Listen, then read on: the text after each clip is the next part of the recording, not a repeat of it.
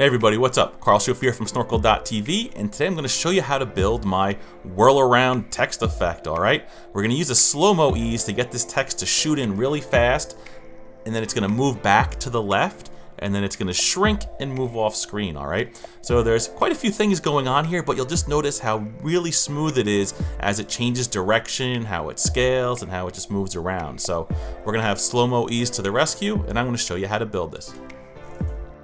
So over here in my start file, let me just go through the HTML real quick.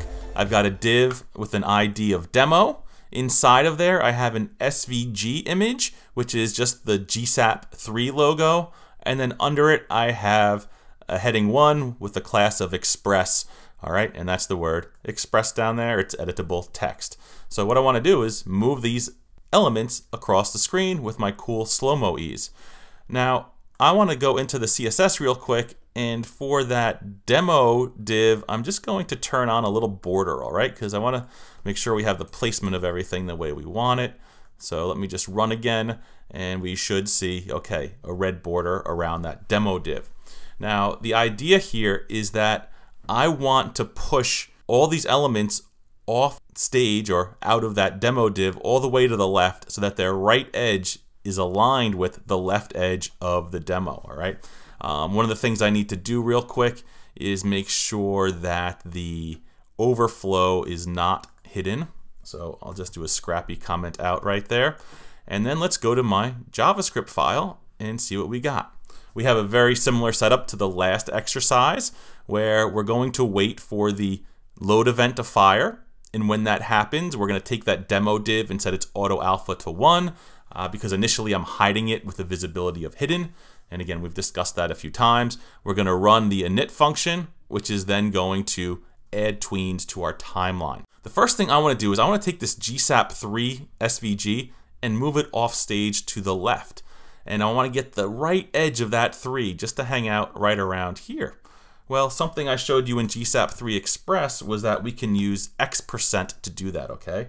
So let's just take that image and we're going to say that your X%, and I'm using a set here, and that's a tween with no duration, is going to be minus 100. So when I run that, hopefully, let's see what happens. Aha! We move that image all the way off screen, and we just have the right edge touching that red border there, okay? So I want to take it from this starting position here and move it all the way over to the right so that the left edge of the G is just off stage here or out of the demo.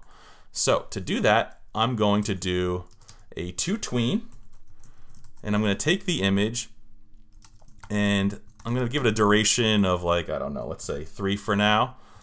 And I know that this demo is 800 pixels wide. So let's just do an X of 800 and see what that gets us. We should see that GSAP 3 moves across the demo div, okay? And I have repeat set to 4, and that's where it stops. Let me just get rid of that repeat real quick. Boom, I'll run one more time.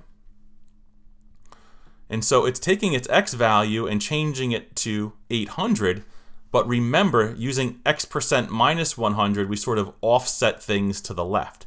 So if I want this G to go back over here, not only do I have to move it 800 pixels, but I also have to reset that X% to 0. So here we're going to get perfect edge-to-edge movement. All right, we're going to start, you know, I'm going to make this really slow. You know what, I might put a little delay on this. How about that? Let me say that we're going to start this 0.5 seconds later, just so that you can see that when the demo runs, you start at that edge, and then you move all the way to this edge. So I have this thing based on its size perfectly moving across the stage where I can't see it when it begins and where it ends. So now that I know that that works, let me just go into my CSS, and I'm going to go into that demo div again, and we're going to make sure that the overflow is hidden. All right, and we're going to run. And so now you're going to see, aha, comes in from the left, and then it just sort of gets masked out when it goes again. Let me just run that one more time. There we go, nice and smooth. Perfect. So Now what I got to do is make it so that it uses a SlowMo Ease. And again, it's a string. We're going to configure it, so we're going to have those parentheses like it's a function. And for the linear portion, I'm going to do 0.6. And for the power, let's just start with, I don't know, 0.8 and see what that looks like. So let's run. And now you should see it start sort of fast, slow down and go linearly, and then zip off to the right. Now that's pretty cool, but remember in my little demo before, we wanted it to go backwards a little bit and then shoot off. Do you remember what I taught you in the SlowMo Ease overview? Aha, yes, remember if we set the power over a value of 1, it's going to go backwards in the linear portion. So now we're going to run, and now this is awesome. It's so smooth. We shoot in, we go back, and then we zip off. All right? Awesome. Now while it's doing that, I also want it to scale in from a scale of 0, get big as it comes at us, and then shrink as it moves off screen. So what I'm going to do is add a from tween, which is going to tween the image from a scale of 0. So let me just first put the duration in there of 3 so that things are perfectly synchronized. I'm going to set the scale to be 0. And so just like the previous exercise, the secret to this is going to be having these two tweens start at the same time. I don't want to change the scale after it's moved across the screen. So I'm going to use my less than position parameter that says, hey, start this animation at the same time as the previous animation. So let's run this. And this isn't the effect we want, but you're going to see that it's constantly scaling the entire time, all right? And that's not what we want. We want it to quickly scale up to a scale of 1, move backwards, and then on the way out, scale down. So again, it sounds like the perfect case of using a SlowMo Ease. So let's just do ease, we'll write our slow, and we want the linear portion to match up exactly with the other animation. But here for the power, we're not going to do 1.2, we don't need it to go backwards or anything. Let's just do 0.6 and see what happens. Now this isn't going to be perfect, but you will see that the text does come in, it grows, and then as it moves off stage, it continues to grow still. So we want it to shrink down on that last part of the ease where it is zooming off stage. So we want it to literally go back to its starting value. In the SlowMo Ease overview video, I showed you how to do that. It was that third parameter. Remember what it was called? That's right, yo-yo mode. And if we set it to true, that means that this animation is going to basically end where it began. So it's going to shoot up to the end value, which is 1, and then go back down to the start value. Let me run, and this is going to be what we want.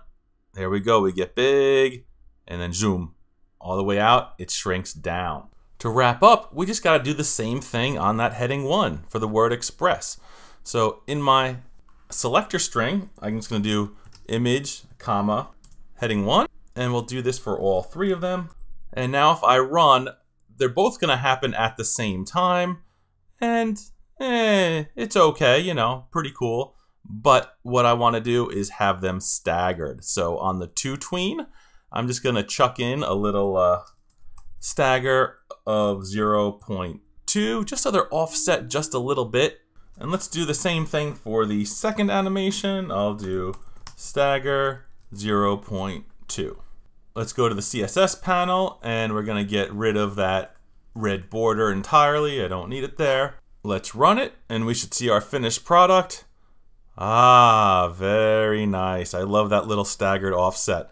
I love it so much, I want to see it more. So let's go to the JS panel, and when we create the timeline, let's just do a repeat of 10, all right? So let me just run this, and we can sit back and watch how this text zooms onto the screen and scales up, moves back, and then zooms off, all right?